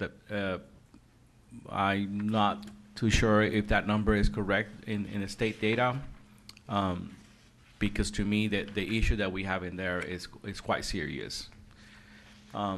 In this one, again, when it comes to the pavement markings, they're faded in this area. We're recommending to do similar to what we're recommending at Shriner, to provide left turn lane into it. Also moving the curb so we can move the stop sign and stop bar of clay, so we can provide the sight distance required at this location for a 30-mile-per-hour road. Can I ask, is the stop sign really that far back? Because I know that picture is where I drive to when I'm making a turn. Where's the stop sign? Your Is it stop really sign that far is, back? yeah, your existing stop sign is actually where it shows right there. It's just a little bit behind there's a fire hydrant, and then just behind the fire hydrant, about 2 or 3 feet behind the fire hydrant. Let me ask you, if you just put, for now, a stop sign on the Water Street on the westbound corner by the parking garage, so that they had to stop there, and then they had to stop entering from Clay. I didn't Would- ask her to say that. We have gone back and forth on that, I was pushing for that, Mayor. Oh. Mayor, and of course, there's always an administrative decision that can be made over a traffic engineering report. When it comes to a traffic engineering report, looking at our always stop sign, we have to do what is called a warrant analysis, and we have to follow certain rules and protocols to do this. And what we're looking at is doing a comparison of your volume of the major street versus the volume of your minor street. And they give us threshold on what those volumes needs to be to meet that warrant. When it comes to a warrant, it does not meet, but there's always administrative decision that you can definitely recommend it, and that could be done. But from the traffic engineering perspective, what we did is come out with a solution that can benefit the vehicular movement, and at the same time also what it looks to be a pedestrian increase in the area. And with this recommendation that we're providing, we're reducing the pavement width of Water Street at this location, which entails that this will help to reduce speed. Also, when you have pedestrians crossing, this also reduces the length that they have to cross, and then we can provide a pet refuge as well. So that way, when they're crossing the street, they only have to be concerned about one direction instead of having to worry about both directions. Parades. That'll mess up the What about the detector? Are you not there yet? I mean, we don't have that on water and, oh, that's Earl Garrett, never mind. Mm-hmm. We'll move, that's the next one. Yes, on Water Street at Earl, apologize I didn't provide an aerial for it. But in that particular intersection, the same thing, you know, after our study, when we look at that intersection by itself on the software, it doesn't have any issues. We have good level of service. When we come out here and look at what the actual issue is, the issue is caused by the next slide, that it's very close to this intersection, which is the one at Sidney Baker's and Waters. Yeah. What's happening here is that your intersection that the city controls, it's operated as a pre-time. It doesn't have detection systems. Also, it's not coordinated with the Texas Department of Transportation signal. So there's got to be a coordination with TxDOT, and that's basically what we're recommending is we need to have coordination with TxDOT on these two signals. So one entity will operate both, and both signals can be synchronized properly so we can have proper progression throughout this intersection. For what I seen, Sidney Baker at Water does need some attention. I saw quite amount of accident at that location, and I think that it needs to be brought up to TxDOT attention that there's a safety issue at that in that location right there. We did that already, didn't we, staff? Yeah. Yeah, they've done some upgrades to the controller. Right. With the recent one that got hit right. By a vehicle that also came into our development services building. So they've done some upgrades. They're still refining there, and certainly this could piggyback onto that to try to get those synced up better. So we won't know on the drive-through development service? At least in that style, yes, sir. Okay, all right. So for this intersection, the primary recommendation is coordination with TxDOT, and that both signals operate and communicate with each other.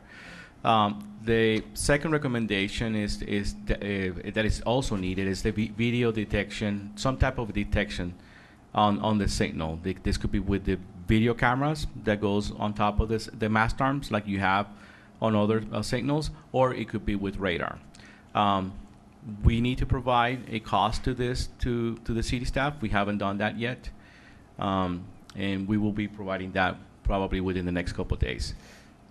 The other thing is that if we don't have push button in that area, as far as pedestrian face, we should also consider pedestrian face, because we did see during the field data collection, we did see quite a bit of pedestrian in that area. You do have I believe a public parking right in front of. They are? Okay. Well then, my apologies. I wasn't aware. I was here. I didn't see, I didn't get to see it. So. Okay. Okay. Thank you. So moving on to Water G Street. This is the most critical intersection that we looked at of all 8 intersections that we studied. Water G Street definitely does have some crashes in this area. What we saw was a very significant queuing on G Street going northbound. The control delay is definitely exceeding what it will be for a level service C. I mean, we saw vehicles waiting up to 3 minutes to 4 minutes sometimes to be able to clear the intersection. So definitely, this is an intersection that does require some type of immediate attention. We conducted a signal warrant, traffic signal warrant, and at this time, it doesn't meet a traffic signal warrant. We do anticipate that in the near future it will.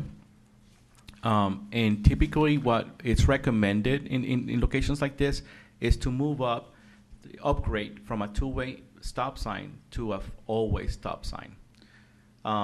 Knowing and continue to monitor the intersection within the next 2 to 3 years, more than likely, because of, if you continue to grow at a fast pace, then this is something that needs to be monitored probably every 2 to 3 years because I will expect that this could be within 5 to 10 years, it will meet a traffic signal, and that's what the ultimate recommendation will be at this location. So how much is a traffic signal as opposed to this $45,000 fix here? Traffic signal, well, the 45,000 will still be needed because that's primarily your restriping. Still need the turn lanes. Correct. You Right. still need the turn lane and everything. You will have to add a traffic signal cost, which is between 185 to 200,000.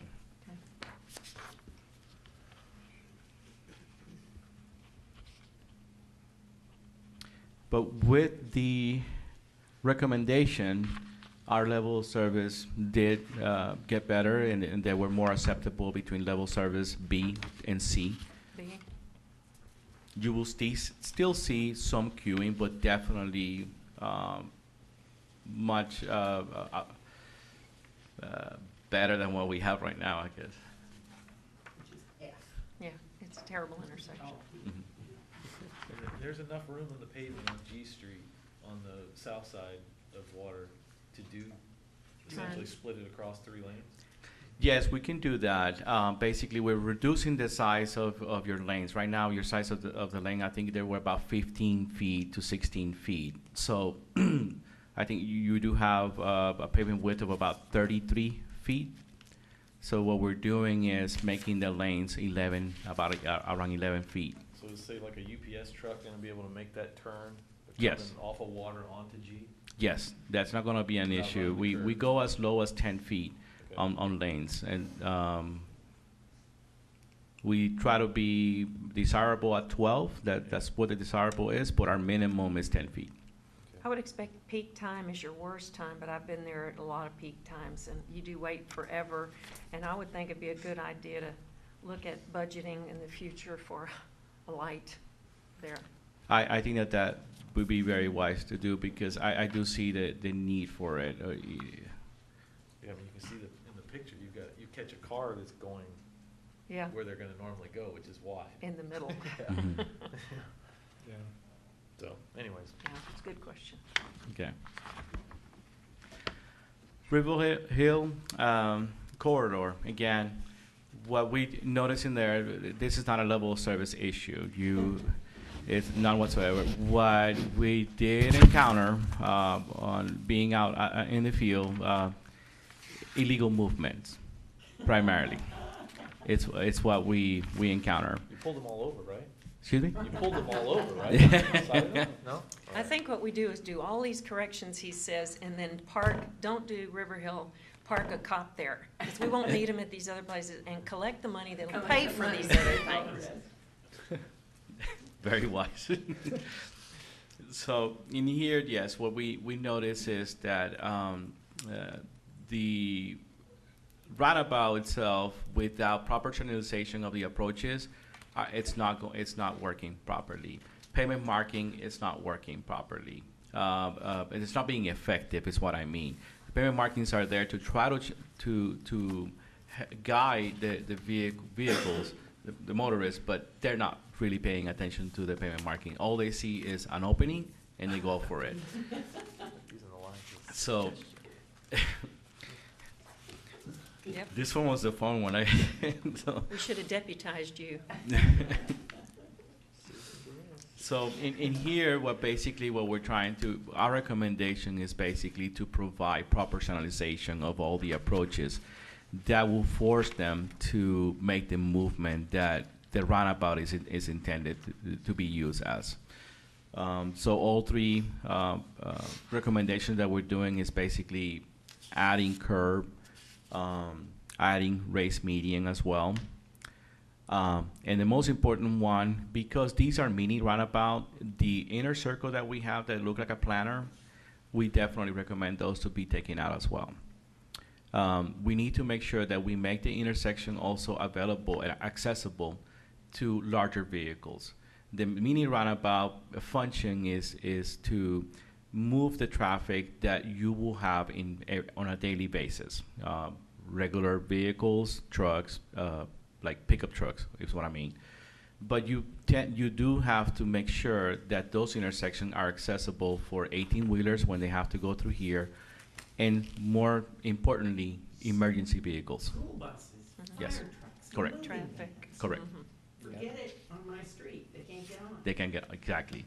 So what is recommended when you have a mini roundabout, the inner circle that you have, it's supposed to have a mountable curb. So that way, those vehicles that tend to go through there maybe once a day, that they have that accessibility to mount on top of the curb and do the movement. Emergency vehicles, the same thing. Emergency vehicles have a wider wheelbase, and we need to make sure that we can accommodate them to go through there without any issues so they can get to where they need to get. So these are the recommendations as far as the raised median and pavement marking. Also, in addition to those pavement marking and raised median, proper signage for the approaches of each, for each of the approaches to the roundabout. So now I guess if you guys have any additional questions regarding our recommendation. My comment would be before we go to the safety issues first, like Schreiner Street. I love the idea of those turn lanes all the way down, because that's where we have the safety issues, which is costly. That and G Street and one. Yes, absolutely, G Street, that intersection. I like the idea at the parking garage of just trying a stop sign in both areas, moving that forward, if you will, and then putting one, rather than doing all of that expensive stuff right now. Because the roundabout is a great idea at the Clay Street and Schreiner Street, but that's the most costly. But Yeah, we'd want to talk to the property owners. as you yeah, suggested as absolutely, that'd well. be number one. You know, I agree with you at the Water Street and Clay Street. The only concern that I have is that you have a lot of cut-through Pedestrians. traffic, and they could stack, if there's enough of it, back up into the Sidney Mhm. Baker intersection. Yes, I thought you were just gonna have it in the other direction, coming towards City Bakers. You'd have to have all way. Always. Three-way All stop. three. Yes. no, his proposal was to just have it on Two Clay, ways, yes. entering Right. Sidney Baker. Mhm. They're talking about adding stops on the But Sidney, or the Is Water it Street. possible to put a Water. stop sign only on the Sidney Baker bound side of Water Street? So that you stack up back toward Francisco Lamas, which is a long way, Mhm. if there was any stacking. I'm not sure we're talking about the same. I don't think we're talking about Yeah. the same place. Yeah, it would be confusing, I think, to motorists too. See, on the Clay, Water Street intersection, I like what they proposed, but I would take away the pedestrian refuge, only because of the thing I mentioned, the The parade. parade, and I'm not sure how much benefit, I mean, I don't know. Yeah, this one I thought a lot about, and I've even had discussions with Vincent, I think about it, is, I mean, it's dangerous coming out of there Yeah. the way it is Yeah. today. Mhm. So what I would suggest that we do, at least initially, is where you see all the blue in these photos for new curb, Yeah. that's just basically markings at this point. We stripe You know, it. We go in, we Mhm. stripe it, Mhm. try to narrow the lane with stripes, to slow the traffic down. You know, that's not gonna be as expensive, try it that way, but I think down the road, and especially if we get the Shell Hayes house, usable and more traffic through that area, that the pedestrian count is gonna warrant eventually Mhm. of always stop. But right now, you know, given the recommendation from the traffic engineer that we go with, as you suggested, what they recommended, Yeah. but not do curb, do paint. Right. Except maybe on that one area where the stop sign is on Clay, so that you even move that stop sign up. Yeah. Yeah. Have a How, place to how put- expensive are those big yellow reflector things like at Muffs, RIVERHIll? yeah. I don't know. They're pretty expensive. You They really are. don't save a lot from that compared to what the Actual curbing curbing. is. Okay. Yes, sir. Will are we gonna be leaving those in RIVERHIll? Can you reuse those or no? Those, all the ones that are there now, if we're just striping and no new curb, we keep them there and do additional striping beyond what's already there. Are you back to Riverhill? No, I was just RIVERHIll because those big We yellow things, I removed didn't know some of instead those of doing a curb, we can put those, There. because those really wake you up. But we removed them at the first one coming off of 173, but they're still at the other locations, and I don't think they're the larger ones in some of the other, yeah, they are. They are.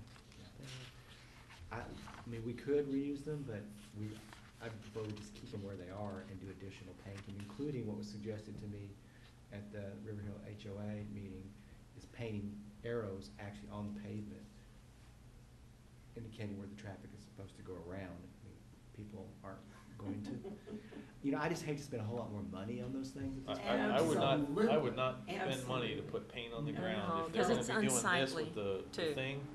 How much did I they don't cost see it. originally? I don't Yeah, know. who proposed that? There is no telling, but it was. We need to telling collect all all. the solutions we've tried. Can you reuse the brick in the middle? We can do And decorator. the one, several have been rebuilt multiple times. The one at my intersection's been rebuilt 4 or 5 times. Is that the driver's insurance that pays for that, or is that? Yes, sir. I hope so. Yes, sir. Yeah. Yeah, when So we've been could you able to- come back to us with a cost of, Have a drink and then try to. The drive Schreiner? up that wall. The famous one, that Well- his license plate was rubble. Well, and the one that just happened most recently, the other issue that we have at that location is the lighting is very poor. So we need to look at another street light there. That's up it. Is it Springville? No, that one's. Canterbury? Canterbury. Mhm. Canterbury, yeah. You can take the one that's off the corner of my house, cause it lights up my house Uh, at midnight. do you think that option B on the Schreiner and Clay, where it just has the median, that's a $20,000, rather than a roundabout, that gives you a B, A, B. Do you have any problems with that, or? I have a concern that the business owners in that area are gonna object to it. The But, 4-way stop. no, No. It's a big median. that prohibits the left Can't go turn. north or south on Yeah. Clay? Well, you still Yeah. can't do it with a roundabout either. I think, I mean. They just go around. No, you would go Yeah. around. You can't access, yeah, but on the Schreiner Clay one, You can that to get me access is a decision, I mean, the roundabout would be ideal, okay? But if we're talking something that's $120 or something $1,000 or even more, I would go with the restricting the clay movement. For the business owners, like he said, it won't take us but a very short amount of time. People realize they make their left at the block Mhm. earlier. Mm-hmm. We do the same thing at, was it Avenue B or A or whatever it is in Broadway, where you can't go a certain way, and so people do it. My concern with the restriction is, okay, it's up there, is that somebody's gonna coming down Schreiner, no, they're gonna come down Schreiner, and they wanna go left on Clay. So instead of going left a block early, they're gonna start going left into whatever that business is. Right. It's right on the corner. Mm. And then there's an alley, cause I think there's an alley right Yeah. behind, so they could do that. And that would be my biggest concern, if we got that type of maneuvering going on. With the roundabout, do you put stop signs there? Is that what you have over there at the golf course, so that yield, so that you can go all the way around into the other Yeah. Absolutely. incoming lane? Yeah. Well, I'm hearing that the roundabout's the preferred option. Correct. Notwithstanding, after we hear from the cost and also hearing from The owners, the But- landowners. So we'll look at that as the preferred option, and I'm not hearing any objection to any of these, at least yet. Is there any objection to any of this? No, I just on the roundabout when we're talking about on Clay and Schreiner, did those bushes come up at all? 'Cause I know that restricts my view when I'm looking to the right to see if there's any traffic. Is there anything we can, If we put the sidewalk in, they would have to come out. Yeah. like, the big ones aren't that bad, it's just those low bushes and they actually park up to that, so you Yeah. can't see anything to the right. We've worked with them to do some trimming to enhance the site visibility as best it can, but you're right, particularly on the low vehicle, it is difficult to see over that. But a circle solve a lot of. Yeah, but I was Because what you saying have in to the be looking meantime. for is on your left, making sure that. That is correct. it's in the middle ahead of you. That is correct. And if any part of that on Schreiner that we've already done could be utilized, it would be nice. That we've already resurfaced. And clarification on, it is, well, it's that one. So the Schreiner Street, as it continues on to Sidney Baker, prior to this roundabout spot, we're going with this continuous turn lane. As it gets to the light at Sidney Baker, is it a dedicated? That is correct, lane? yes. So it's something a little bit different than. Yes, up to- it will be a left turn lane. Left turn only. Left turn only, yes. A continuous left turn lane, when it goes, approaches as the signal intersection, Yeah. then that will become a left turn only, and then you have one through movement. And Through and coming right. this direction from Sidney Baker on Shriner, is that gonna be one lane the whole way, or is it gonna be two that merges into one real fast? You know what I'm On the, Immediately turning, saying? Yeah, as you immediately turn. say I'm coming on Shriner Street across Sidney Baker where the police station is, yes, and I come across, is it gonna be one lane as One. soon as I cross Sidney Baker? no, it's gonna, that's why the transition will start, we will start at Washington Street, which is on the other side of Sidney Baker. Okay, all right, so it will be one lane next to Yes, Jack in the yeah, Box, the yeah. whole. That is As correct. you start Immediate. across the Okay, road. Oh, good. good, we didn't see that. Mayor, I need to go to a phone call with the bond rating agency for our refunding, so EA can take over. Okay. What I'd like to, I like all of these too. I'd like to see what the package price is gonna be and where it's gonna come from, and that'd be our decision.